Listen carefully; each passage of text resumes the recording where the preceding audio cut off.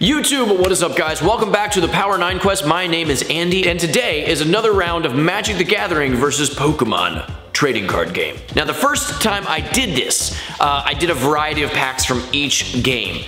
This time I'm doing 3 of the same packs versus 3 of the same packs. This is Pokemon Sword and Shield, this is Theros Beyond Death, and the reason why I chose these instead of doing the brand new sets is that they've been out for a while and the prices have had a moment to settle. So that's what's happening. So let's see which game gets the best value. With judging these sets, I'm gonna go with Sword and Shield.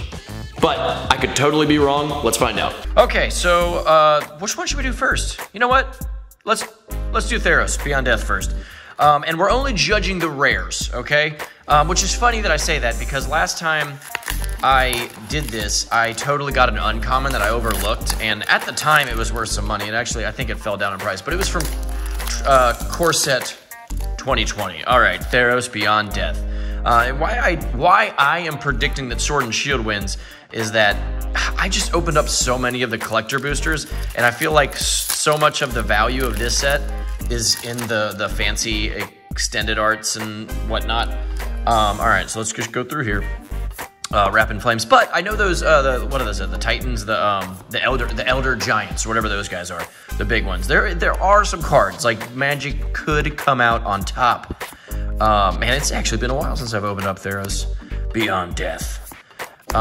Revoke Existence, Memory Drain. Look at that artwork. That is, gosh, that is one thing that I don't think any card game will ever be better in the artwork world than Magic the Gathering. Heliod's Punishment, Sweet Oblivion, that's super creepy.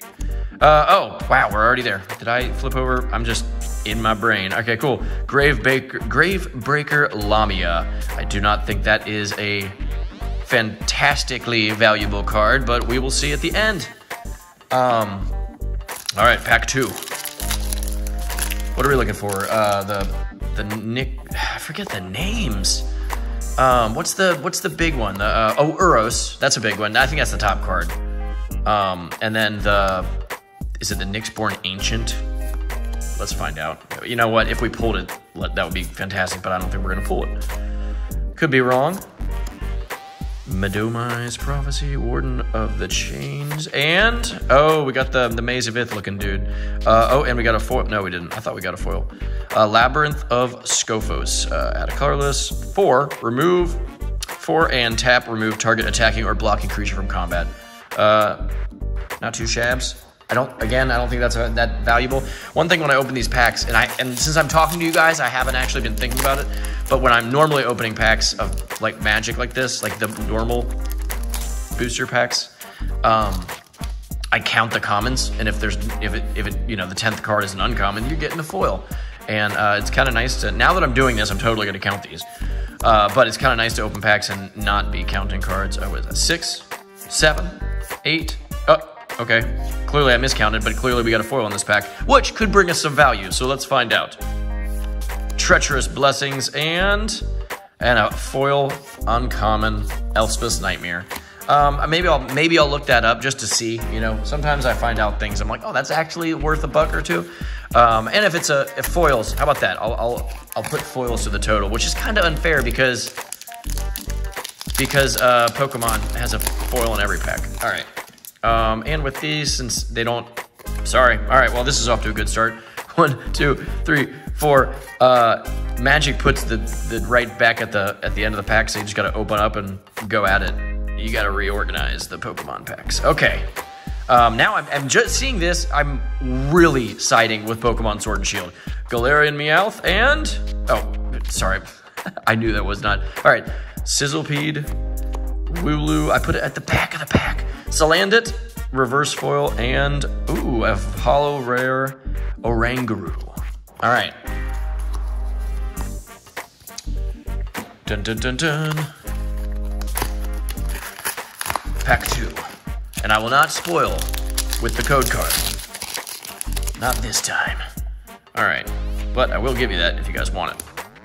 All right. 1, 2, 3, 4. How are you guys doing? I feel like I haven't filmed a video where I just like hang out and talk to you guys But it's coming. I have a case of Hidden Fates on the way, and I wanna. I was thinking about buying a booster of Unbroken Bonds. So we'll see. I always got more stuff coming though. Sizzlepede, Reverse Foil Landed. Are you kidding me? And a Cloyster. Yeah. Okay. Well, wow. These are kind of a bummer of a packs though. Yeah, we did get a holo rare, so that's cool, but nothing too exciting. What we found out last time is that even the junk rares on Magic usually had like $1 value or something, but the bad rares in Pokemon were like dismal. It is a good video. You should go back and watch that if you haven't seen the first one I did. All right. Pokekid, that is good luck, or it used to be. When I opened up a bunch of Sword and Shield, and I haven't pulled that Zacian Gold. I need to go for that. I doubled down here. Sorry, there we go. Pawniard, Reverse Foil, Galvantula, and a Raichu. Wow, at least it's a familiar face. All right, nothing too exciting, but I'm gonna get on the TCG Player app and I'm gonna find out the totals of the cards you're looking at right here, and let's find out who is the winner. Oh my! I knew that was bad, but I did not know that was a train wreck. Like, the values of the bad rares in these sets is comical. Like, I'm actually glad this was this bad of a video because I'm just impressed. I mean, hopefully it's not a bad video, but like the outcome of that. Like, the first time I did this, it was interesting. This time it's hilarious. So we'll start with Magic. Okay, so we got the Treacherous Blessings, a whopping 26 cents.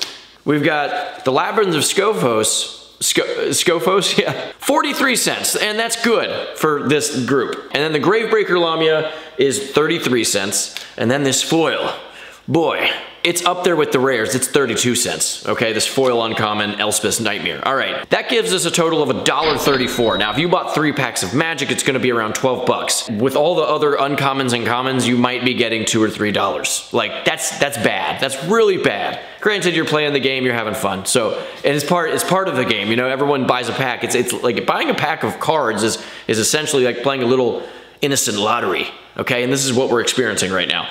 Pokemon, okay, we got 6 cards, but don't get too impressed. We have the Raichu at 24 cents. Its ambitions of being worth a quarter are just a little bit shy. The Cloyster is 15 cents. This is a 15-cent rare. The Rangaroo Holo Rare is actually over $1. It's worth $1.29, and that's good. There you go. These foils, all of them, there's 1 uncommon and 2 commons. Funny enough, the uncommon, Galvantula, however you pronounce it, is 8 cents, and the commons, the Slandit, are 17 cents each, which brings us to a whopping total of $2.10. So Pokemon, you won, but I wouldn't be too proud of that, because again, you spent 12 bucks, and you got, you know, $2.10 plus all the other commons and uncommons. Wow, that's bad. I do want to point out that again, the bad Magic cards were worth more, just a little bit more than the bad Pokemon cards. And, you know, this was just a bad set of packs. Usually if you bust 6 packs, you're going to pull something that's worth a few bucks. But this happens, and thus is another battle of Magic versus Pokemon. I'm going to do more, and I think I might have said this the first time. I want to go back and do like old Magic versus old Pokemon. That'd be a lot of fun, but I got to calculate the packs to see which stand a good chance against each other. But if you like this, I'm going to keep doing it. So thank you for watching. I do want to shout out a channel. I've been trying to do this more consistent and expand the community of card opening here on YouTube. And this is a new one that I was watching a few videos on. It's Cards with Michael. It's Magic, but there's a lot of variety in what he's doing. Some of the new Ikoria. I think he just did a Eternal Masters, and he does giveaways. It's very, very cool. Check it out. I'll put it right down the info, and enjoy consuming more card opening on YouTube. I'm going to do more of this myself, so hit the subscribe button if you're not already subscribed to me. You guys have a fantastic day. I'm going to go, and you don't know where. But you can assume in my house because it's 2020, and that's all we do is we just stay at our house.